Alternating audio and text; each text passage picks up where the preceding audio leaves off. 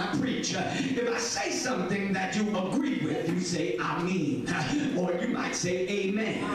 If I say something that ruffles your spiritual feathers, please understand that who God loves, God rebukes and chases. So you might not be able in all places and at all times to offer an amen, because God done messed around and told you something that is a little too personal for you to high five and share with your neighbor.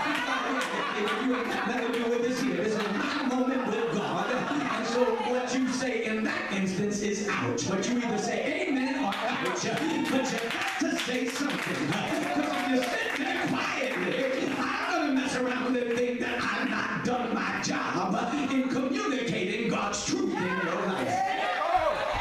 So this way of God's glory is a strange thing, because it is heavy enough to constrain you, but it is light enough to allow you to continue to operate in what God gifted you to operate in. And it's a strange thing that's happening in the body of Christ. I'm blessed to go out as you are and travel and be exposed to different things. And it seems to me that the church is in a critical impasse, and regrettably, a lot of us are not sounding the alarm.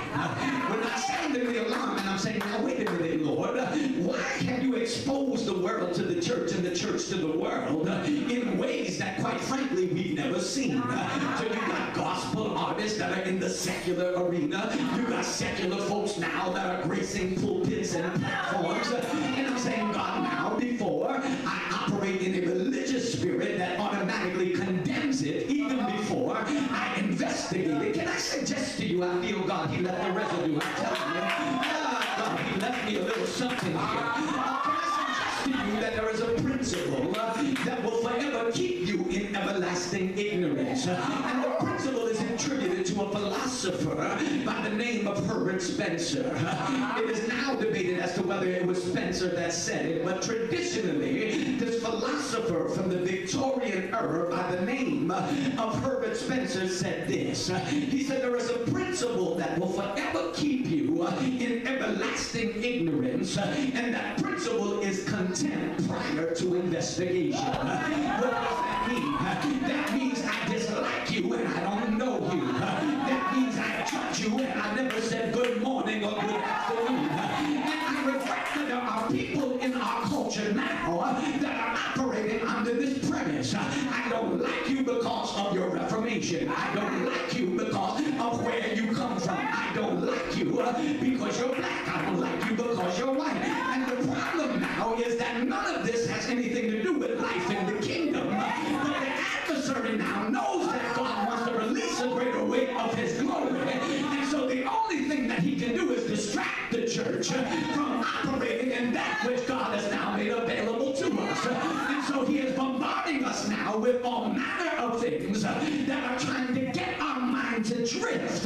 Because if we ever realized what God was offering the church, we would take our liberties and grab it. All right, look down your row and say, neighbor, it's a little early, but might I ask you to grab early what you need God to do? Pull it down, pull down faith, pull down power, pull down glory, pull down healing. Because this way now is designed by the intellect of God to restrict you while at the same time offering you liberty. So the way of God's glory operates like this. The minute you begin to go outside of the parameter of what God willed for your life, now the weight of God's glory becomes constraining. And the reason that God has to constrain us is because we are what God is hoping to be the return on his investment. Y'all didn't hear what I said. Everybody that knows anything about investment, everybody sets out making an investment with a hopes that their investment would give them a gain on the end. So in other words, I invest now and it is a sacrifice, but I look for a return on my investment. Can I suggest to you that the reason that there are problems with people in your life, it is because they've not made an investment in the outcome. And so they have no vested interest in you being successful in ministry because they have not invested their time, their money, their prayer, or their efforts. So whether you make it or not, they have no opinion on the matter. But when you mess around and make an investment, you will mess around and guard over your investment. You'll log on to your portfolio and access on a daily basis how it is that your investment is trending. And so look here. Oh, it's trending very nicely. I better hold on to it. And so God now that made the ultimate investment in humanity by offering his own body to be broken and his own blood to be shed. He said there is no greater investment that I can make than offering myself. I'm going to purchase and buy their pardon. And so now God wants you to understand that because of the investment that I made in you, I now have to guard and hover over the investment that I made. So when God sees you coming, he sees the investment that's getting ready now to bring a return. I dare to look at your neighbor and say, neighbor, what he's trying to say is that every time God delivers a people, he delivers a people with an expectation. And that's why the writer said it this way, that you should show forth the praises of him that called you out of darkness into his marvelous light. Look at your neighbor and say, you just ought to. You just ought to. We don't rub God like a genie in a bottle. We don't give to get. I simply worship him because of the investment that he made in my life. He put a seed called faith inside of you. And each of us now have been given a measure of faith so that there is no room for boasting. So if God uses you to do something brilliant in the kingdom, you know what I love about you, Sean? All my friends, they had this one thing in common, Pastor Darling. Now I'm not boasting about me, I'm boasting about my friends. Because this has everything to do with what God purposed for your life. You can begin to gauge and discern what God has for your life based upon the people that he put you in the company of. I discovered there is one common denominator about anybody that gets relatively close to Dennis McNulty. Every one of my friends are brilliant. Y'all didn't hear what I just said. Every one of my friends are brilliant. They're brilliant writers, they're brilliant preachers, they're brilliant and gifted musicians. Look at your neighbor, say, neighbor, who do you have in your circle of friends? Who you been running with? Who have you been getting advice from? Is your prayer partner? Understand that you're God's investment. Does your prayer partner know that every time God sees you coming, he sees you coming as a return on his investment? I need somebody to say, neighbor, you are the return of God's investment.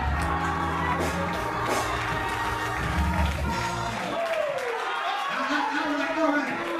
Pastor, can I pull up a little early today? Y'all got to come out. I didn't give you the word.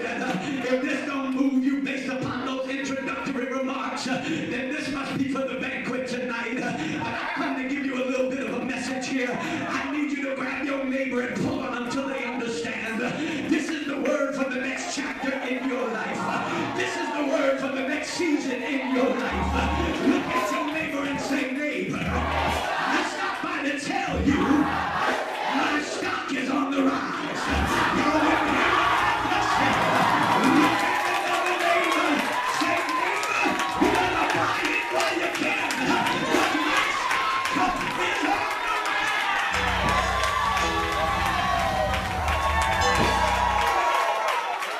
Y'all didn't hear what I just said.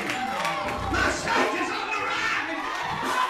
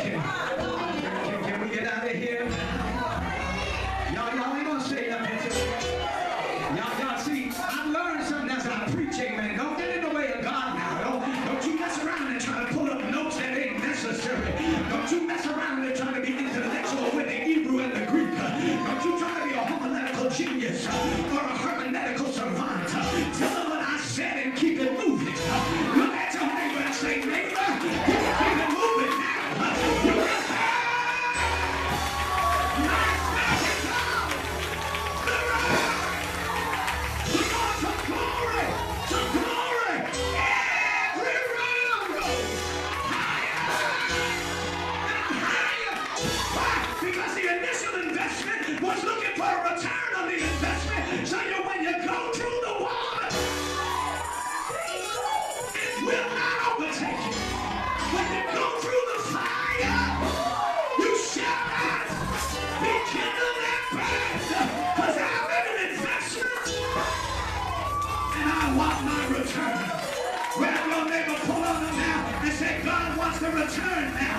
God wants a return now. God wants a return now. What's your return? Your praise. What's the return? Your praise. What's the return? Your return.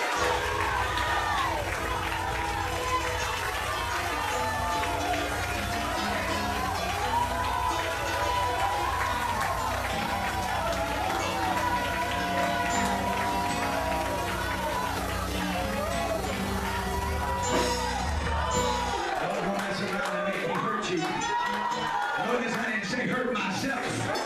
I said hurt you. Why? Because if you done messed around and spoke a prophetic word in my life that said my stock is on the rise, I would begin to grab. I would have done what the sister did. She was looking for some running room, but I need to share something with you. See, everybody's not going to believe in it in its formative stages. See, there's a lot of people that'll pay more in the end than they could have paid in the beginning. And the only reason it's going to cost them more is because they didn't have no vision to see. Oh, I'm looking for somebody. I said, blessed is the man that does not see but yet believe. Lord, now that I got an audible word that said my stock is on the rise, now that I got confirmation as to what all this hell has been about in my life, Lord, I'm ready now to give you what you're looking for. My hand is lifted. My arms are raised. And I'm getting ready to offer to you the praise that is due your name. Because I'm not going to be where I was yesterday. Because today's stock has a new price that is trading at. And tomorrow is going to be better than the day. And by next week, y'all ain't even going to know what to do with myself. Because I have arrived at the place where my investment is getting ready to return.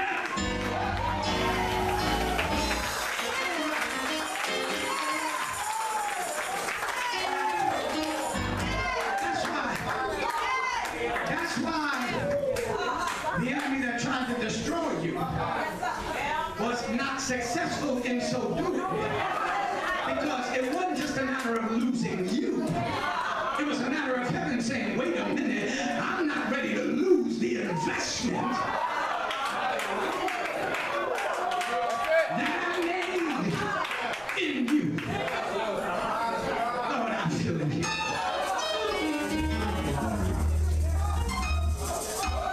There's a principle of it all throughout the Bible. So if you sell your birthright, you're selling your birthright for pennies on the dollar. Because you done messed around and sold your birthright that assures you that your stock is on the rise for a pottage of lentil. So for something that is only going to satisfy for a moment, you done messed around and sold your purpose. I dare you to look at your neighbor and say, neighbor, I'm so very glad that you did not give up when other people misunderstood the struggles in your life. Look at another neighbor and say, neighbor, because your stock is on the rise, don't sell your birthright. Don't sell it now. Keep on believing. Keep on hoping. Keep on praying. I feel the old mother say, don't stop praying, for the Lord is nigh. Don't stop praying.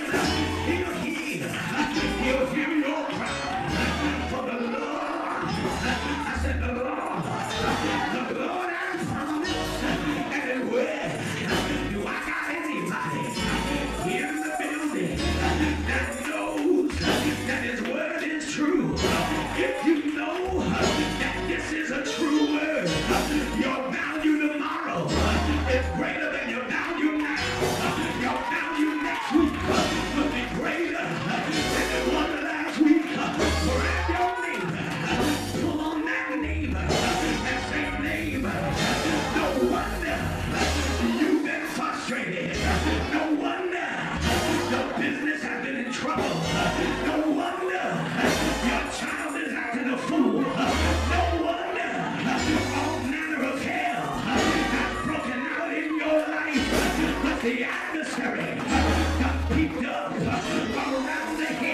How many of you know that you got a hedge around you? But I discovered that the hedge got to be high enough to keep that adversary out, but low enough to mess around and cause him displeasure by what he's seeing God do in my life.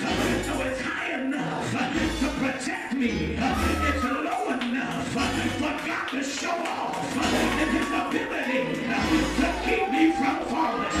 Look at your neighbor and say, neighbor, you ain't gonna fall, you ain't gonna stumble, you ain't gonna die.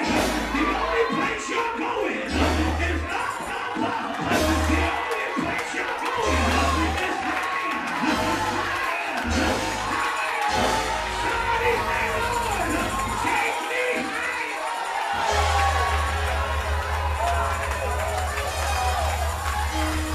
Lord, I pray. Lord, I glorify you.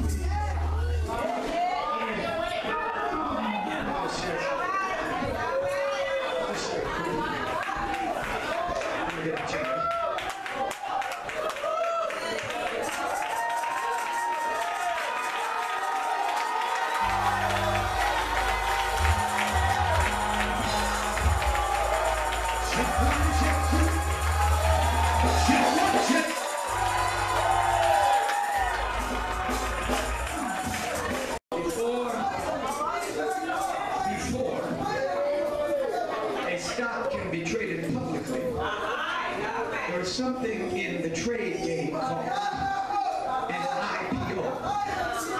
The IPO is an acronym for the initial public offering. Somebody say offering. So Jesus, who would be the one to make the greatest investment, rides into Jerusalem, giving them in essence an IPO.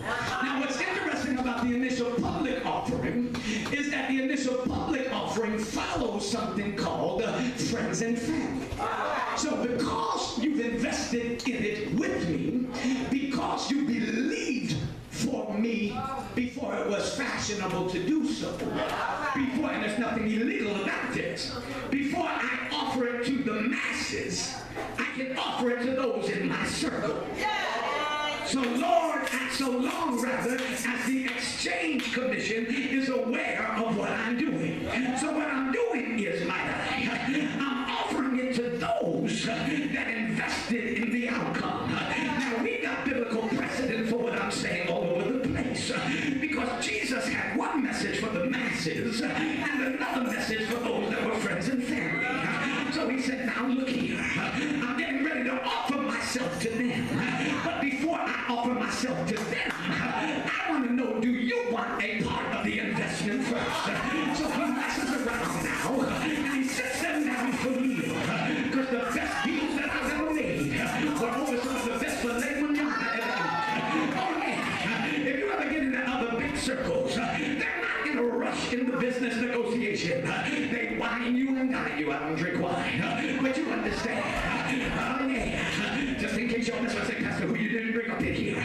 But now watch what he does. He said, look here now, I'm getting ready to offer the IPO. But before I offer the IPO, I'm going to give you a friends and family discount. You're going to have to purchase it at what it's going to cost them, because you're going to mess around and get in on the ground. And your stock is going to be just as much as their stock, but it's not going to cost you as much to get. Oh yeah.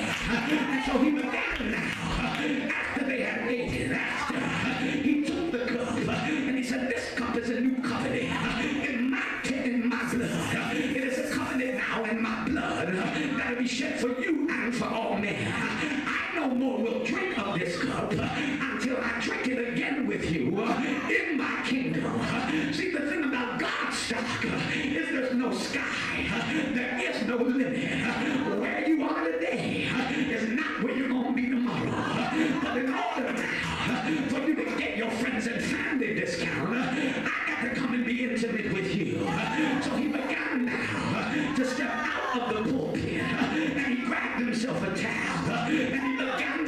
watched now those that he was making an investment in. He watched their feet. And Peter now didn't understand the methodology of the man. Peter said, no, my Lord, you won't dare wash my feet. He said, Peter, if I don't wash you, then you ain't got no part in my friends and family offering. So Peter got the revelation. He said, yo, I feel it now, Sean.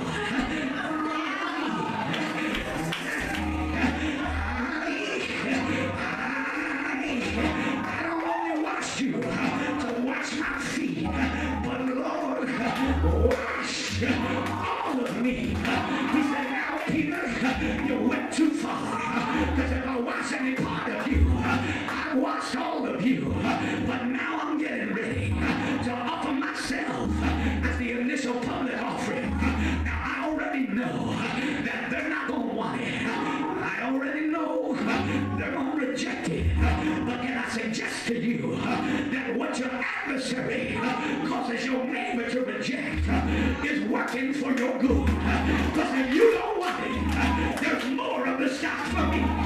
If you don't see no value in the stock, it is worth more to me. Lord, I feel it here.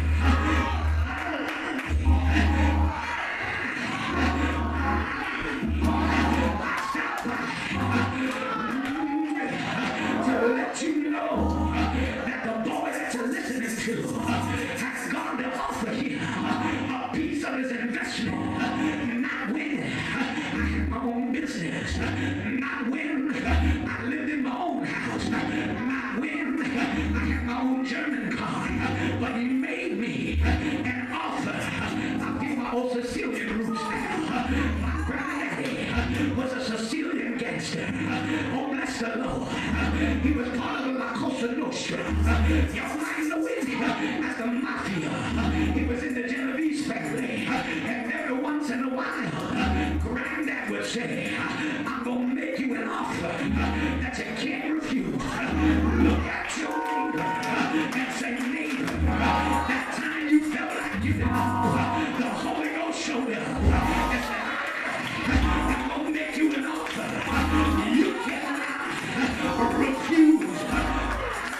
I'm going to make you the head and not the tail. I'm going to make you the lender and not the borrower. But bless you in the city. Bless you in the field. Bless your mountain. Bless your uprising. Look at your neighbor and say, neighbor, don't refuse it. Don't resist it. Don't reject it. Give him a praise. Give him a hug.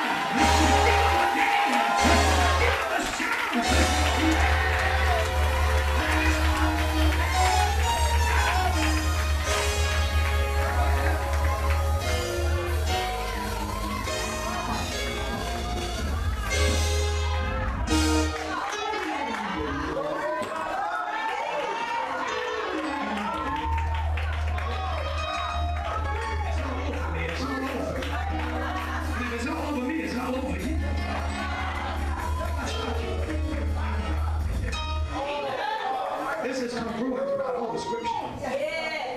Consistent throughout the gospel narratives, and he had one message for the friends and family and another message for the public.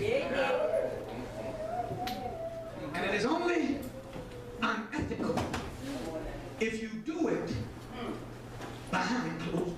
All right, yes, speak. All right, Martha Stewart, come preach it. Martha got locked up because she understood the principle, but didn't understand the methodology. That's it. Martha would mess around. They got locked up.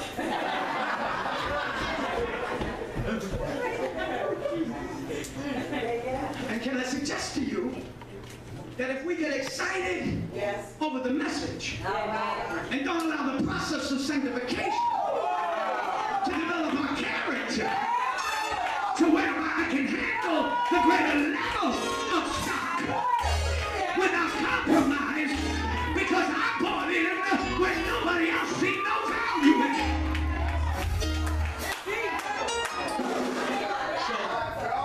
So So we see this principle everywhere. He had a board of governors. He had a financial board called Peter, James, and John. Peter, James, and John were all in privy before the initial public offering was ever made. So it is not by accident when he decided to change everything and went up into the Mount of Transfiguration. He brought with him the inner circle that had the most skin in the game. Transfigured before him to show him that although I'm going to be wounded for you, I don't want you to lose your mind when it happens, because this is the necessary prerequisite for my stock to rise. Because unless the Son of Man be lifted up, I'm not going to have anything left to invest in.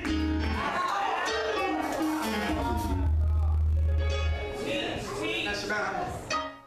I understand that they were being called up into an initial public offering for friends and family before the IPO. They messed around and started asking crazy questions. I said, Lord, is it good that we be here? All right.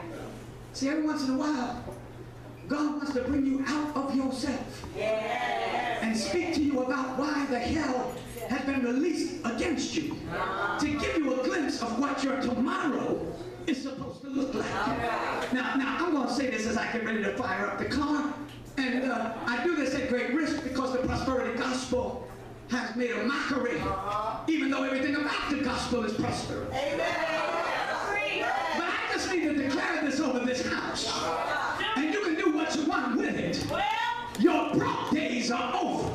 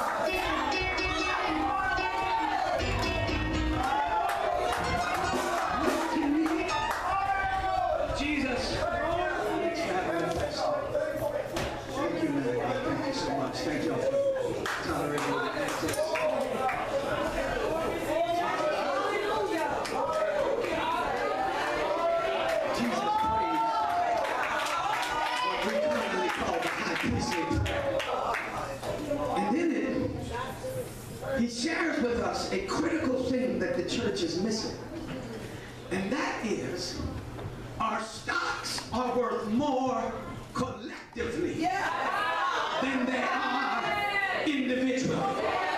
And so he prays this high priestly prayer, and he in essence says, God,